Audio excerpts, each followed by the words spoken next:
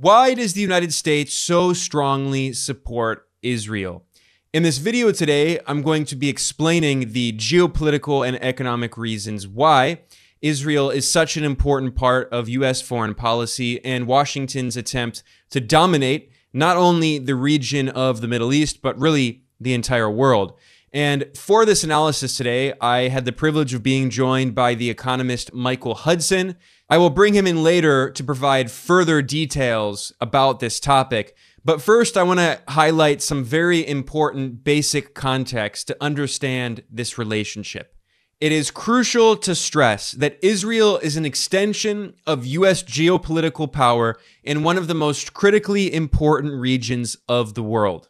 In fact, it was current U.S. President Joe Biden back in 1986 when he was a senator who famously said that if Israel didn't exist, the United States would have to invent it. If we look at the Middle East, I think it's about time we stop, those of us who support, as most of us do, Israel in this body, for apologizing for our support for Israel. There's no apology to be made. None. It is the best $3 billion investment we make. Were there not an Israel, the United States of America would have to invent an Israel to protect her interest in the region. The United States would have to go out and invent an Israel. I am with my colleagues who are on the floor in the Foreign Relations Committee, and we worry at length about NATO. And we worry about the eastern flank of NATO, Greece and Turkey, and how important it is. They pale by comparison. They pale by comparison in terms of the benefit that accrues to the United States of America. First of all, it goes without saying that the so-called Middle East, or a better term is West Asia, has some of the world's largest reserves of oil and gas, and the entire global economy, infrastructure all around the world relies on fossil fuels. We are moving toward new energy sources, but they are absolutely critical to the entire global economy. And Washington's goal has been to make sure that it can maintain steady prices in the global oil and gas market. But this is about something much bigger than just oil and gas. The stated U.S. military's policy since the 1990s, since the end of the Cold War and the overthrow of the Soviet Union, is that the United States has tried to maintain control over every region of the world. This was stated very clearly by the U.S. National Security Council in 1992 in the so-called Wolfowitz Doctrine, and the U.S. National Security Council wrote very clearly that Washington's goal is to preclude any hostile power from dominating a region critical to our interests, and also thereby to strengthen the barriers against the reemergence of a global threat to the interests of the U.S. and our allies. And the regions it specifically named were Europe, East Asia, Latin America, and the Middle East/Persian Gulf. And the U.S. National Security Council warned that if a foreign power controlled the resources of such a critical region, it could generate a significant threat to our security.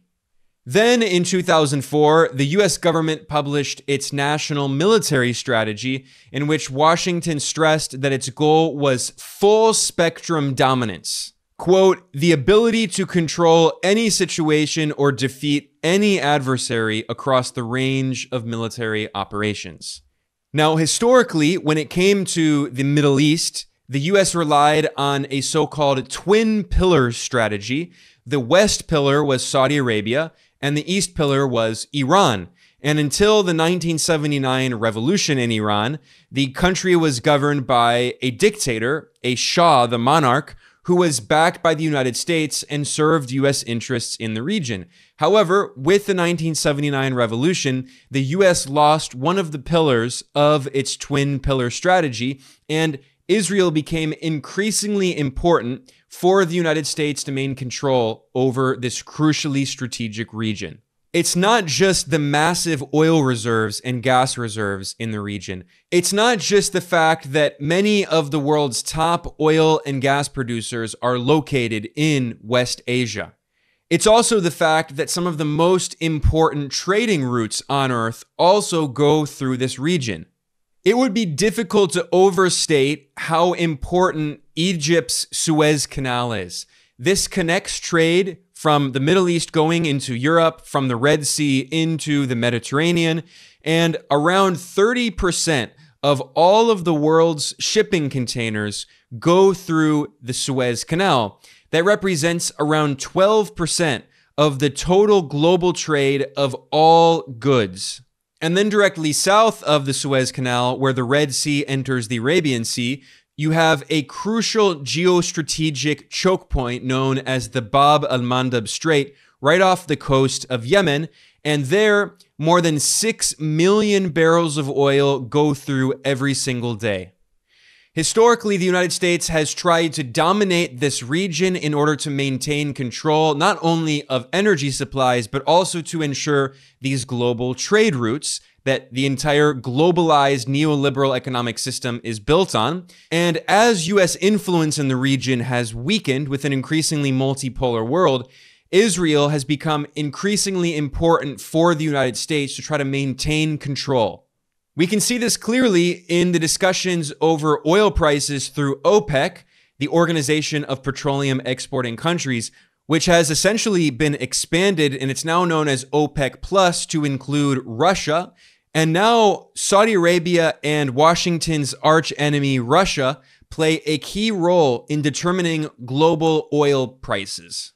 Historically, Saudi Arabia was a loyal US proxy, but increasingly, Riyadh has been maintaining a more non-aligned foreign policy. And a very big reason for that is that China is now the biggest trading partner of many of the countries in the region. And for a decade, China has been the largest importer of oil and gas from the Persian Gulf. Furthermore, through its global infrastructure project, the Belt and Road Initiative, China is moving the center of world trade back to Asia. And in the Belt and Road Initiative, the road in particular is a reference to the New Silk Road. Can you guess which region is absolutely crucial in the New Silk Road and the Belt and Road Initiative? Well, of course, it's the Middle East, or again, a better term is West Asia. And that term actually much better explains the geostrategic importance of this region because it connects Asia to Europe. And this also explains why the United States has been so desperate to try to challenge the Belt and Road with its own attempts to build new trade routes. In particular, the US is trying to make a trade route going from India into the Persian Gulf and then up through Israel. So in all of these projects, Israel plays an important role as an extension of US imperial power in one of the most important regions of the world. That is why Biden said back in 1986 that if Israel didn't exist, the US would have to invent it. That's also why Biden repeated this in 2022. We're also going to discuss the ironclad commitment, and this is, I'll say this 5,000 times in my career, the ironclad commitment the United States has to Israel based on our principles, our ideas, our values. They're the same values. And I've often said, Mr. President, if there were not an Israel, we'd have to invent one. And even as recently as October 18th, 2023, Biden once again repeated the same thing in a speech he made in Israel. I've long said, if Israel didn't exist, we'd have to invent it. In that speech in 2023, Biden traveled to Israel in order to support the country as it was carrying out a brutal bombing campaign in Gaza and ethnically cleansing Palestinians as part of what many experts around the world have referred to as a textbook example of genocide. Top United Nations experts have warned that the Palestinian people are in danger of genocide by Israel, and the United States has steadfastly been supporting Israel because, once again, as Joe Biden said, Israel is an extension of U.S. imperial power in West Asia, and if it didn't exist, Washington would have to invent it. Now, on that note, I'm going to go to the interview that I did with friend of the show, Michael Hudson, the brilliant economist and author of many books, including Super Imperialism, the Economic Strategy of American Empire. Here's a brief clip from our conversation. Israel is its landed aircraft carrier in the Near East. Israel is the takeoff point for America to control the Near East. The United States has always viewed Israel as just our foreign military base. When England first passed the act saying there should be in Israel, the Balfour Declaration, it was because Britain wanted to control the Near East and its oil supplies. And then after that, of course, when Truman came in the military immediately saw that it was America was replacing England as the chief of the Near East. What we're really seeing is having fought Russia to the last Ukrainian and threatening to fight Iran to the last Israeli, the United States is trying to send arms to Taiwan to say, wouldn't you like to fight to the last Taiwanese against China? And that's really the U.S. strategy all over the world. It's trying to fuel other countries to fight wars for its own control. Michael, thanks for joining me today. We are speaking on November 9th, and the latest death toll in the war in Gaza is that Israel has killed more than 10,000 Palestinians. The United Nations has referred to Gaza as a cemetery of children. More than 4,000 children have been killed. That's about 40% of the casualties are children. And the United States has continued to support Israel, not only diplomatically and politically, not only by, for instance, vetoing resolutions in the UN Security Council that call for a ceasefire, but furthermore, the U.S. has been sending billions of dollars to Israel. Not only the $3.8 billion that the U.S. always gives to Israel every year in military aid, but additionally, tens of billions of dollars more. So I'm wondering if you could provide your analysis of why you think the U.S. is investing so many resources in supporting Israel while it's clearly committing war crimes. Well, certainly it is supporting Israel, but it's not supporting Israel because this is a altruistic act. To the United States, Israel is its landed aircraft carrier in the Near East. Israel is the takeoff point for America to control the Near East. And from the very time there was talk of creating an Israel, it was always that Israel was going to be an outpost, first of England, then of Russia, then of the United States in the Near East. And I can give you an anecdote. Netanyahu's main national security advisor for the last few years has been Uzi Arad.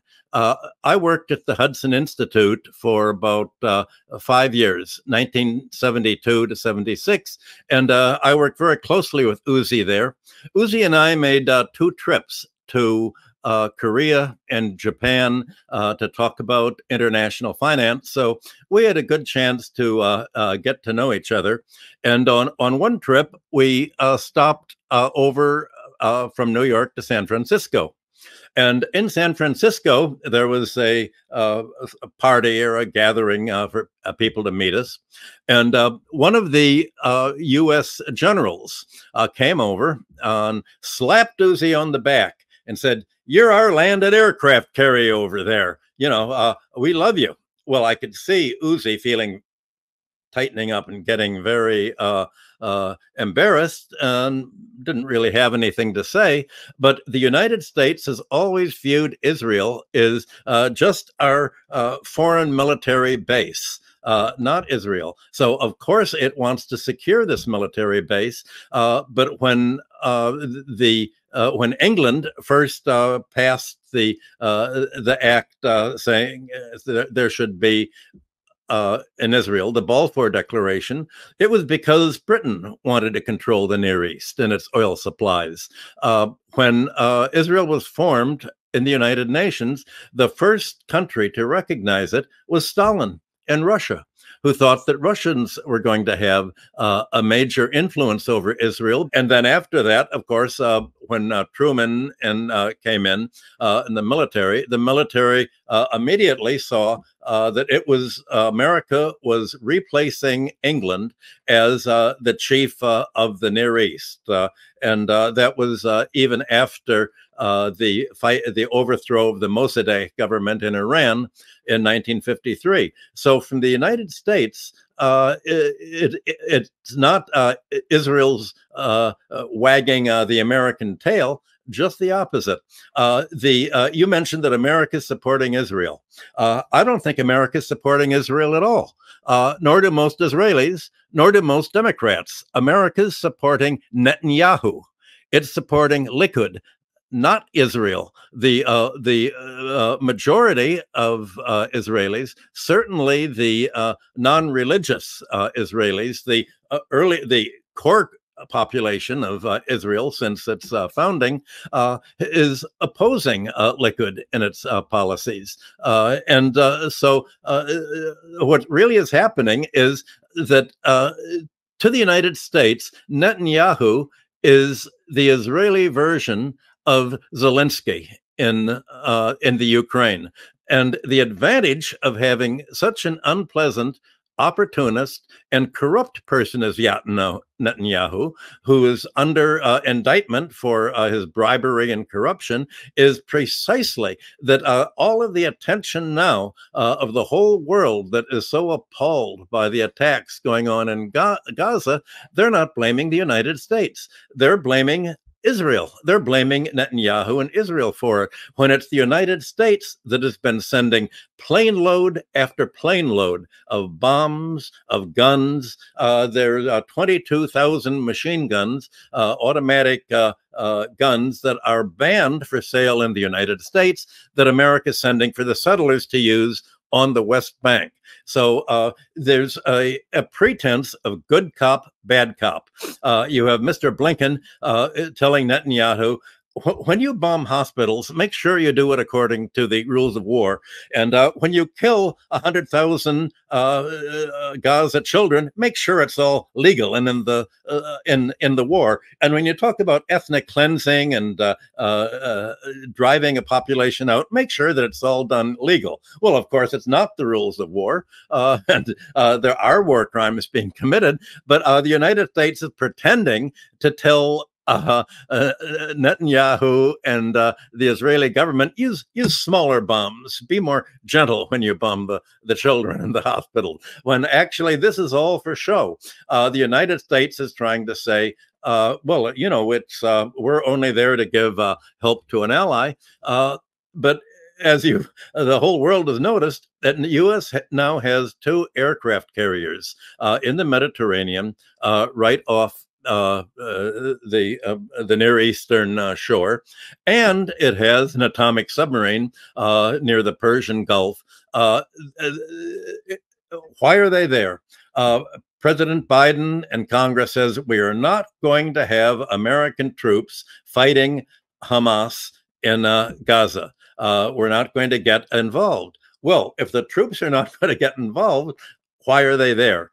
Well, we know what the American planes are doing. Yesterday, they bombed yet another airport and a fuel depot in Syria. They're bombing Syria. And it's very clear that they're there not to protect Israel, but to fight Iran. Again and again, every American newspaper, when it talks about Hamas, it says Hamas acting on behalf of Iran.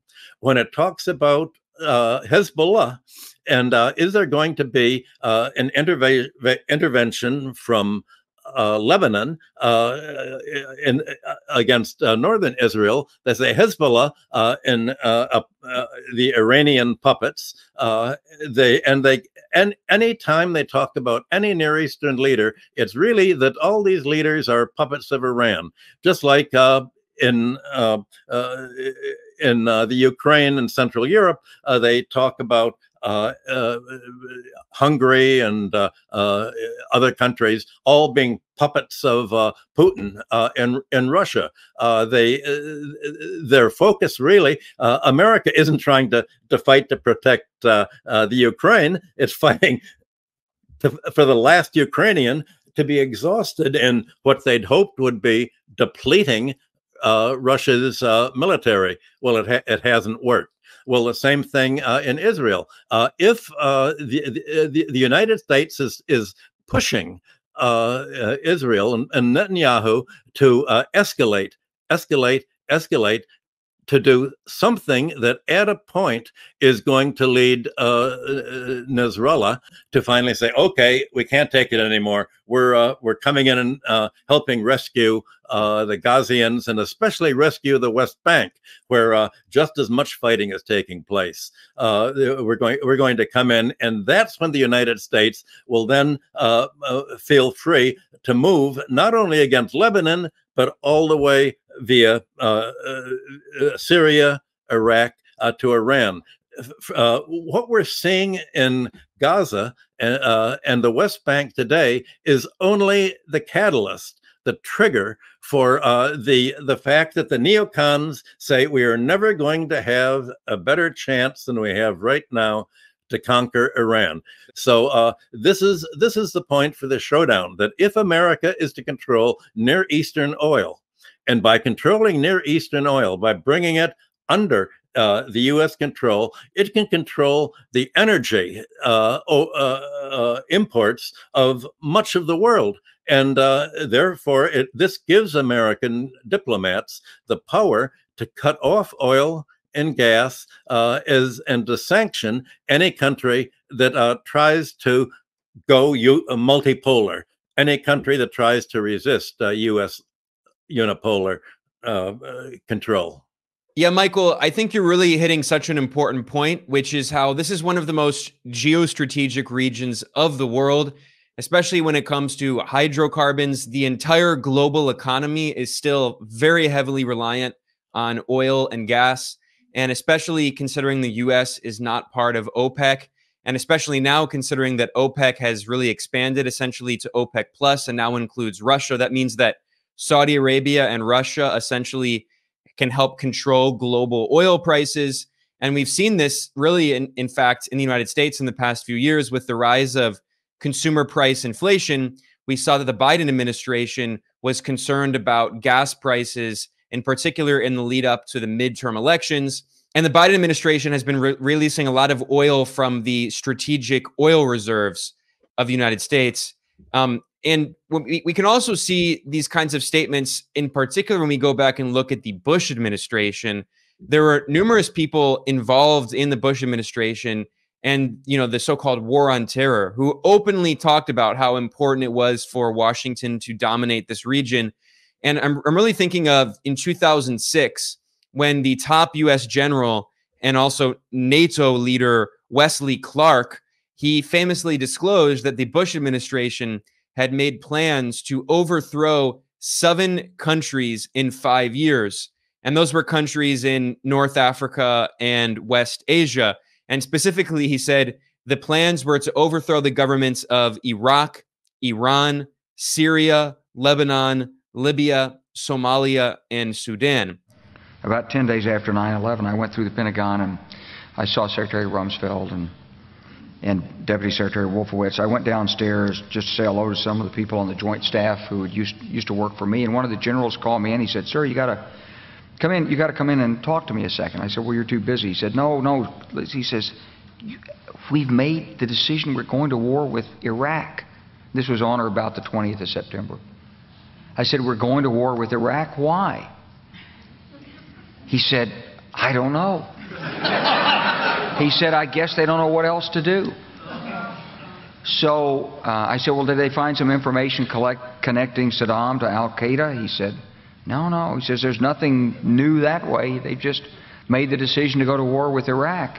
He said, "I guess it's like we don't know what to do about terrorists, but we've got a good military and we can take down governments." And he said, "I guess if the only tool you have is a hammer, every problem has to look like a nail." So I came back to see him a few weeks later, and by that time we were bombing in Afghanistan. I said, "Are we still going to war with Iraq?" And he said, "Oh, it's worse than that." He said, he reached over on his desk, he picked up a piece of paper, and he said, I just got this down from upstairs," meaning the Secretary of Defense's office today, and he said, "This is a memo that describes how we're going to take out 7 countries in 5 years, starting with Iraq and then Syria, Lebanon, Libya, Somalia, Sudan, and finishing off Iran." I said, "Is it classified?" He said, "Yes, sir." I said, "Well, don't show it to me." And I saw him a year or so ago, and I said, "You remember that?" He said, "Sir, I didn't show you that memo. I didn't show it to you." I'm sorry, what did you say his name was? I'm not going to give you his name. So go through the countries again. Well, starting with Iraq, then Syria and Lebanon, then Libya, then Somalia and Sudan, and then back to Iran. And since then, we, of course, saw the U.S. war on Iraq. We, of course, saw the proxy war in Syria that still goes on in many ways. The U.S. is occupying 1/3 of Syrian territory, including the oil-rich areas. And Trump himself, Donald Trump, boasted that he was leaving U.S. troops in Syria to take the oil. And then they say he left troops in Syria. You know what I did? I left troops to take the oil. I took the oil. The only troops I have are taking the oil. They're protecting the oil. I took over We're taking the oil. We're not taking the oil. Well, maybe we will. Maybe we won't. They're protecting the facility. I don't know. Maybe we should take it. But we have the oil. Right now, the United States has the oil. So they say he left troops in Syria. No, I got rid of all of them other than we're protecting the oil. We have the oil. We also saw that the U.S. impose sanctions on Lebanon, which contributed to basically hyperinflation and the destruction of the Lebanese economy. And that was largely because Hezbollah is part of the government, and the U.S. has been pressuring the Lebanese government to create a new government without Hezbollah. We also saw, of course, that NATO destroyed the Libyan state in 2011. Somalia also has a failed state, and Sudan was divided in no small part thanks to the U.S. and Israel supporting South Sudan's separatist movement on ethno-religious lines, using religious sectarianism. So if you look at the list of countries that Wesley Clark named in 2006, the 7 countries in 5 years, again, that was Iraq, Iran, Syria, Lebanon, Libya, Somalia, and Sudan. The only country that really has been able to maintain state stability that has not been completely devastated by the United States is Iran. And of course, it took longer than 5 years, but the U.S. was pretty successful. And of course, Israel has played an important role in this U.S. goal to destabilize those governments in the region. Well, let's look and see how this was done. Remember, after America was attacked on 9/11, there was a meeting at the White House, and everybody knew that the pilots were Saudi Arabians, and they know that some of the pilots had been staying at the Saudi embassy in Los Angeles, I think, in the United States. But after 9/11, there was a cabinet meeting, and Rumsfeld said to the people there, "You look and find any link you can get to Iraq. You know, forget Saudi Arabia. We're no problem. We want Iraq is the key." And he directed them to find it. And the 9/11 became the excuse for attacking not Saudi Arabia, but Iraq, and going right on with it. Well, you needed a similar crisis in Libya. They said in Libya there was some, I think, fundamentalists in the suburbs of one of the, not the capital city, that were causing problems. And so you have to protect the innocent people from the religious extremists. And you go in and grab all of their gold reserves, all of their money, and you take over the oil on behalf of France's oil monopoly there. Well, this is the role of the fighting in Gaza today. The fighting in Netanyahu's fight against Gaza is being used as the excuse for America moving its warships there, its submarines, and bombing along with Israel, the Syrian airport, so that the Syrians are not able to move weapons or any kind of military support, either to Lebanon to the west or Iran to the east. So it's obvious that all of what we're seeing is somehow to soften up public opinion for the fact that, well, just like we had to invade Iraq because of 9/11, we have to now finally fight and take out the oil refineries of Iran and their scientific institutes and any laboratories where they may be doing atomic research. And Iran realizes this.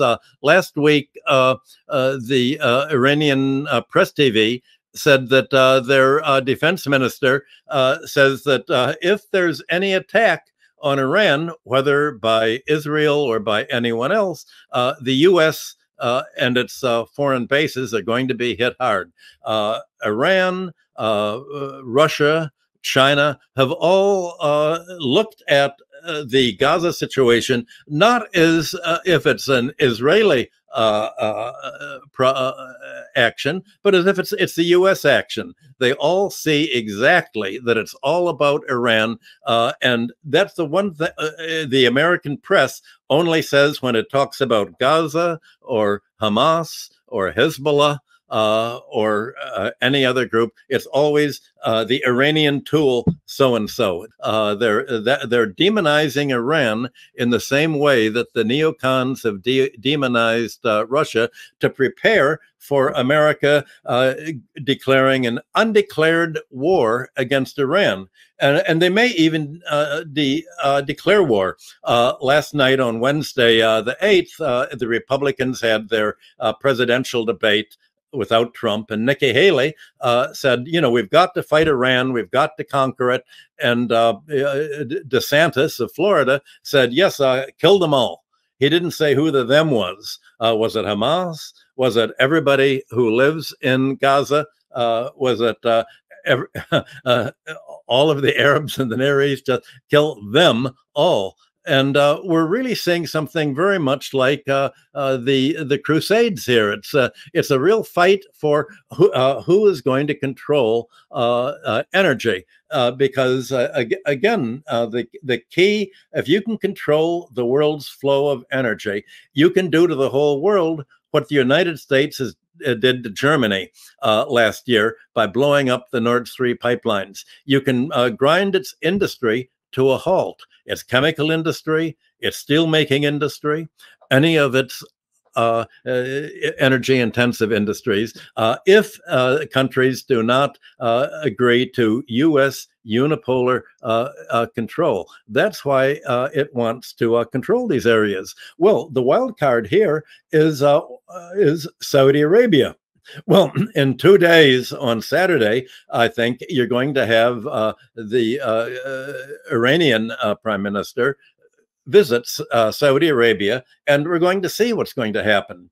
But Saudi Arabia finds that while its role is key, Saudi Arabia could simply say we're not going to export more oil until America pulls out of the Near East, but then all of Saudi Arabia's monetary savings are invested in the U.S. The United States is holding the world hostage, not only by controlling its oil and gas and energy, but by controlling its finance. It's like you have your money in a mafia bank. Or in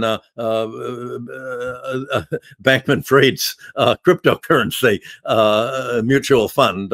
They can do whatever they want with it. So I think what would happen is that's very unlikely that Saudi Arabia is ostensibly going to visibly break with the United States, because the U.S. would hold it hostage. But I think what it would do would be what has been talked about ever since the 1960s, when similar problems came with Iran, and Iran's ace in the hole has always been the ability to sink a ship in the the Hormuz Strait, where the oil goes through a very narrow little strait, where if you sink a tanker there or a warship, it's going to block all of the sea trade with Saudi Arabia. And that would certainly, number one, take Saudi Arabia off the hook for saying, we can't help it. Of course, we'd love to export oil, but we can't because the shipping lanes are all blocked, because you, America, attacked Iran and they defended themselves by sinking the ships. So you can't send your aircraft carriers and submarines to attack Iran. That's very understandable. But the United States is causing a world crisis. Well, obviously, the United States knows that that's going to happen because it's been discussed literally for 50 years. Since I was at the Hudson Institute working on national security, it was being discussed what to do when Iran sinks a ship in the Strait of Hormuz. Well, the United States figures, okay, oil prices are going to go up, and if Iran fights back in this way, we then will have the power to do to the world what we did to Germany in 2022 when we cut off its oil. Except in this case, we don't take the blame. We'll say, oh, we didn't block the Saudi and Arab oil trade. It was that Iran that blocked it. And that's why we're going to bomb Iran. Assuming that they can. So that, I think, is the contingency plan. And just as America had a contingency plan just like that, waiting for an opportunity, like 9/11, they needed a trigger, and Netanyahu has provided the trigger, and that's why the United States has been backing Netanyahu. And of course, Iran says, well, we have the ability to really wipe out Israel. And in Congress, the General Miley and the others have all said, well, we know that Iran could wipe out Israel. That's why we have to attack Iran. But in attacking Iran, you send its missiles off to Israel. And again, Israel will end up being the Near Eastern equivalent of the Ukraine. And that sort of is the plan, and I think that's a lot of Israelis see this, and they're the ones who are worried and are opposing Netanyahu and trying to prevent him from triggering a whole set of military exchanges that Israel won't be able to resist. And even though Iran, I'm sure they can bomb some places in Iran, but now that you have Russia, China, all supporting Iran through the Shanghai Cooperation Organization, you're having the lines being drawn very, very clearly. So it seems that this scenario is inevitable because Mearsheimer pointed out that it's impossible to have a negotiated solution or settlement between Israel and Palestine. He said you can't have a two-state solution because the Palestinian state is going to be like an Indian reservation in America, all sort of, cut apart and isolated, not really a state. And you can't have a single state because a single state is a theocratic state. It's like, again, it's like the United States in the Wild West in the 19th century. And I think the way to put it in perspective is to realize that what we're seeing today in the attempt to split the world is very much like, excuse me, very much like happened in the 12th and 13th century with the Crusades. Yeah, Michael, you raised a lot of very important points there. And I know you want to talk further about the Crusades and the historical analogy. And I think you made a really good point about the U.S. empire standing in as the new Crusaders. But before you move away from the more contemporary political discussion, I wanted to highlight two very important points that you stressed. One is not only the hydrocarbon reserves in the Middle East, which are so important for the world economy, and in the U.S. attempt to maintain control over oil and gas supplies, and in particular, energy costs.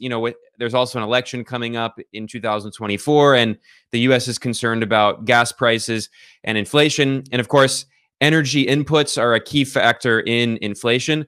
But furthermore, this region is strategic because of trade routes. And of course, the Suez Canal, according to, I'm looking at data here from the World Economic Forum, 30% of the world's shipping container volume transits through the Suez Canal, and 12% of all global trade consists of goods that pass through the Suez Canal. And we saw this in 2021 when there was this big, media scandal when a U.S. ship got stuck in the Suez Canal. And this was, of course, also came at the time when the world was coming out of the pandemic and there were all these supply chain shocks. So we can see how sensitive the global economy is to even small issues in the global supply chain. And when you talk about shipping routes, we're not only talking about the Suez Canal, we're also talking about in the Red Sea toward the south, you also have the Bab al-Mandab. This is a very important strait off of the coast of Yemen. And in the war in Yemen, starting in 2014, 2015, a lot of the fighting backed by the U.S. in this war was in the south off of the Bab al-Mandab, because this is such an important strait where every single day millions of barrels of oil flow through this strait. And this also reminded me, Michael, you were talking about the historical context. And if you go back to 1956, Israel invaded Egypt. And why was that? Israel invaded Egypt because Egypt's leftist president, Nasser, nationalized the Suez Canal. And at that moment, what was very interesting is the UK and France were strongly supporting Israel in this war against Egypt because they were concerned also about Nasser's nationalization of the Suez. At that moment, the U.S. wasn't as deeply pro-Israel as it later became. Of course, in 1967, in the Six-Day War, Israel attacked the neighboring Arab states and occupied part of Egypt, which the Sinai, and then also what became Gaza. Israel occupied the Golan Heights of Syria, which remain illegally occupied Syrian territory today. And Israel occupied the West Bank, what we call the West Bank today. But another important detail about that is after the 67 war, Israel increasingly became much more of a U.S. ally, whereas the first generation of Israeli leaders were much more, many of them were European, whereas the later generations of Israelis have been really American. I mean, someone like Netanyahu, he is an American. Netanyahu was raised in the United States. He went to high school in Philadelphia. He went to high school with Reggie Jackson, by the way. He spent his most formative years in the U.S. He went to college at MIT. He then worked in Boston, and he worked with many Republicans that he became friends with, like Mitt Romney, like Donald Trump. And then when he went back to Israel, he was sent to the U.S. to be a diplomat in the United States. So the new generation of Israeli leaders is much more, American, essentially. And another detail you mentioned about Iran is so important, because up until the Iranian Revolution in 1979, the Iran of the Shah, the U.S.-backed monarchy, was such an important ally in the region. And in fact, Saudi Arabia and Iran were famously referred to as the twin pillars. Saudi Arabia was the West pillar, and Iran was the East pillar the U.S. used to try to dominate this region, of course, with the support of Israel as well. Well, with the Iranian Revolution in 1979, the U.S. lost that crucial East pillar, which meant that Israel became even more important from the perspective of the U.S. imperialism to maintain control over this region. So I just wanted to mention those details of the strategic importance of the trade routes like the Bab el-Mandab Strait, like the Suez Canal, and also the fact that the Iranian Revolution fundamentally shifted U.S. policy in the region and made Israel even more important from the perspective of U.S. imperialism. And now we're in a moment where, as you mentioned, the U.S. is even losing control over Saudi Arabia. So it's losing both of its pillars, which is again why Washington is so desperate in propping up Israel, despite the fact that the entire region is completely against these settler colonialist policies and these ethnic cleansing policies that Israel is carrying out right now as the entire world is watching.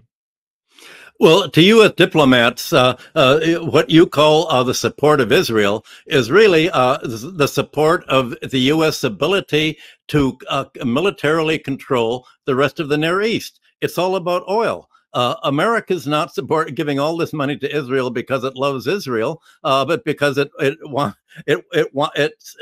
Israel is the military base from which the United States can attack Syria, Iraq, and Iran, and Lebanon. So it's a military base, and of course it can frame this in terms of pro-Israeli, pro-Jewish policy, but this is only for the public relations view of the State Department. If American strategy is based on energy in the Near East, then Israel is only a means to this end. It's not the end itself. And that's why the United States needed to have an aggressive Israeli government. You can look at Netanyahu as being, in a way, a U.S. puppet, very much like Zelensky.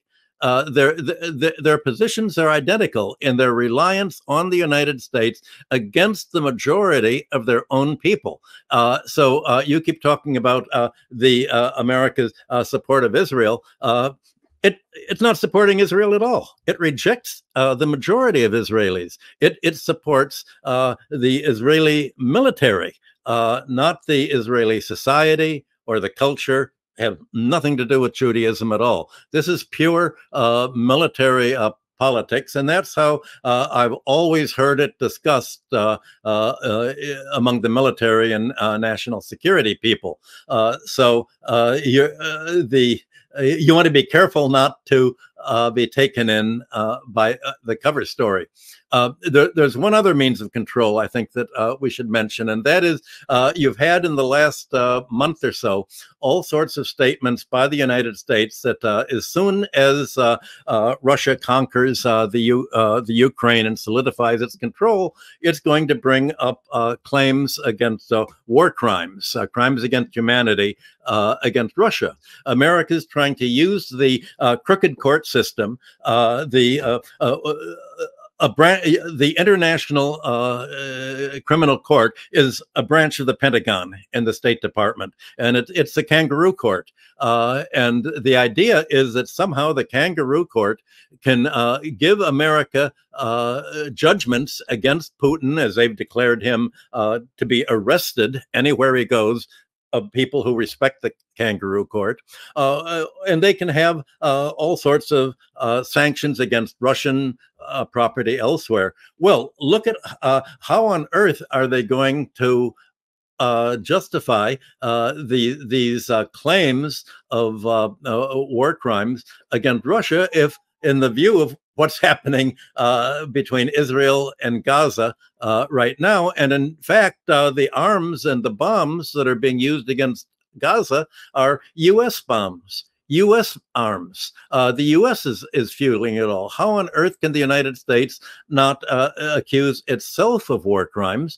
on the very basis of what it's trying to accuse Russia of? And part of the splitting of the world that you're going to see, whether or not the United States can actually bomb Iran, is going to be a whole setup of parallel courts and an isolation, not only of the United States, but as Europe is coming in. And basically, there's a fight for who is going to control the world right now. And that's why I mentioned the Crusades. And I want to say, I've been writing a history of the evolution of financial policy. I've done 2 volumes already, one on the Bronze Age Near East and forgiven their debts, and the other on classical antiquity, the collapse of antiquity. I'm now working on the 3rd volume, which covers the Crusades to World War I. And it's really all about an attempt by Rome that had hardly any economic power at all to take over all of the 5 Christian bishoprics that were Maine. Constantinople was really the new Rome. That was the head of Orthodox Christianity, and the emperor of Constantinople was really the emperor over the whole Christian world. It was followed by Antioch, Alexandria, and finally Jerusalem. Well, you had the Crusades really begin before they attacked the Near East. It began in the 11th century, and the Vatican Rome was finally being attacked by the Norman armies that were coming in and grabbing parts of France and had moved into Italy. So the papacy made a deal with the Norman warlords, and it said, we will give you the divine right to rule. We will recognize you as the Christian king, and we will excommunicate all of your enemies, but you have to pledge feudal fealty, loyalty to us, and you have to let us appoint your bishops and control the churches, which control most of your land, and you have to pay us tribute. Rome had been, the papacy, all during the 10th century was controlled by a small group of aristocratic families around Rome that treated the papacy just as they treat the local political, the mayor of a city or the local administrators. The church was just sort of run by a family, had nothing to do with Christian religion at all. It was just, this is the church property, and one of our relatives, we're always going to have head of the Pope. Well, the popes didn't have any troops in the late 11th century, and so they got the troops by making a deal with the Normans, and they decided, okay, we're going to have an ideal. We're going to mount the Crusades, and we're going to rescue Jerusalem from the infidels, the Muslims. Well, the problem is that Jerusalem didn't need rescue, because all throughout the medieval world, throughout Islam, throughout no matter what the religion of the governing classes were, there was a religious tolerance. And that continued for hundreds of years under the Ottoman Empire. There was only one group that was intolerant, and that was the Romans, that said, we have to control all of Christianity in order to prevent these aristocratic Italian families from taking over again. And so they mounted the Crusades against nominally against Jerusalem, but they ended up sacking Constantinople. And 2 centuries later, by 1291, the Christians lost in Acre. The whole crusade against the Near East failed. I think you can see the parallel with that I'm going to be drawing. So most of the Crusades were not fought against Islam, because Islam was too strong. The Crusades were fought against other Christians, and the fight of Roman Christianity was against the original Christianity for itself as it existed over the last 10 centuries. Well, you're having something like that today. Just as Rome appointed Normans as feudal rulers, William the Conqueror, and in Sicily, the U.S. appoints Zelensky, supports Netanyahu, supports client oligarchs in Russia, supports Latin American dictators. So you have a U.S. view of the world that it not only unipolar, but in order to have unipolar U.S. control of the world, the U.S. has to be in charge of treating any foreign state, any foreign president, as a feudal serf, basically, that they owe feudal loyalty to the United States sponsors. And just as you had the Inquisition formed in the 12th century, really, to enforce this obedience to to Rome, as opposed to independent southern France and independent Italy and the Arab science in Spain.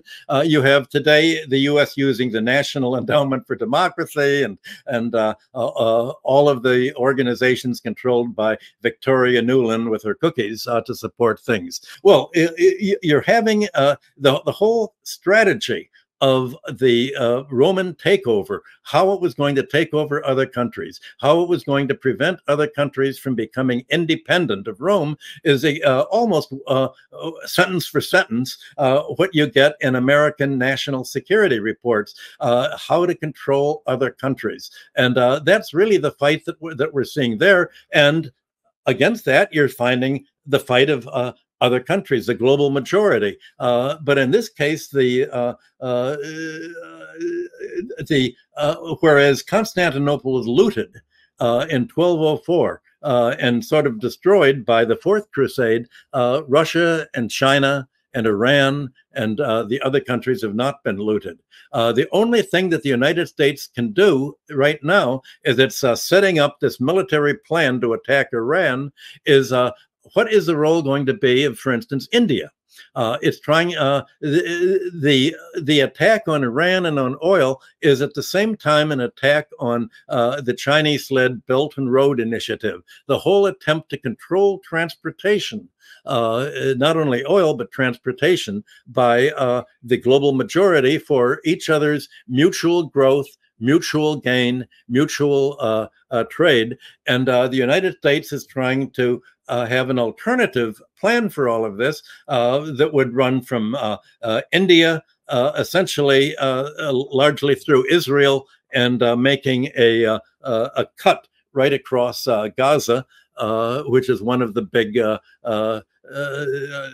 problems that are being discussed now, to the Israeli control of Gaza, which would control its offshore oil and gas. So you're having the wild cards in the U.S. Plan: India, Saudi Arabia, what will it do, and Turkey, because Turkey also has an interest in this oil and gas. And if the Islamic countries decide that they're really under attack, and this attack by Christianity, by the Christian West against Islam, is really a fight to the death, then Turkey will join with Saudi Arabia and with all of the other countries, the Shiites and the Sunnis, and the Alawites will join together and say what we have in common is the Islamic religion. That is really going to be essentially the extension of the America's fight against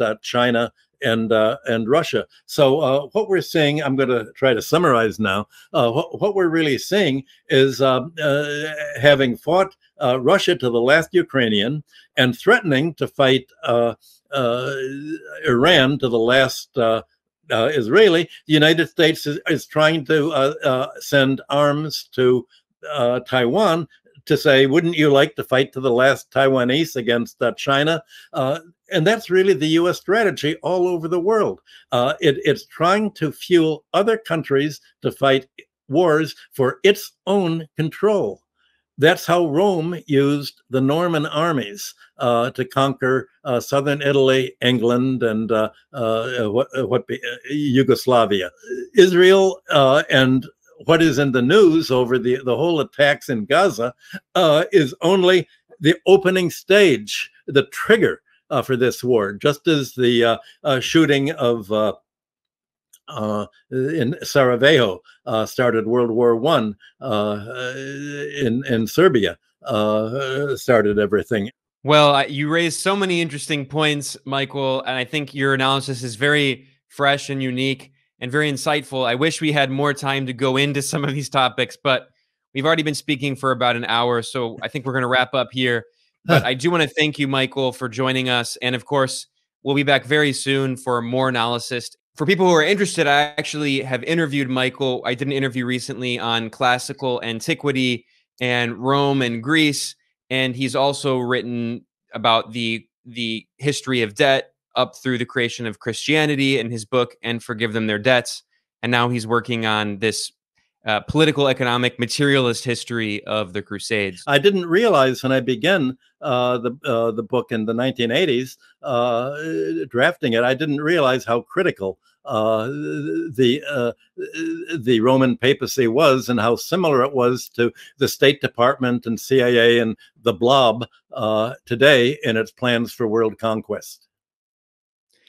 Well, I'm sure in the future we will have many opportunities to discuss that research. Of course, for people who want to get more of Michael's very important analysis, you should check out the show that he co-hosts here with friend of the show, Radhika Desai, and that is Geopolitical Economy Hour.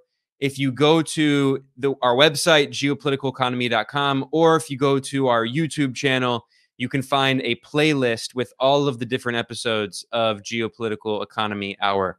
So thanks again, Michael, and we'll definitely have you back very soon. It's good to be here. Thank you.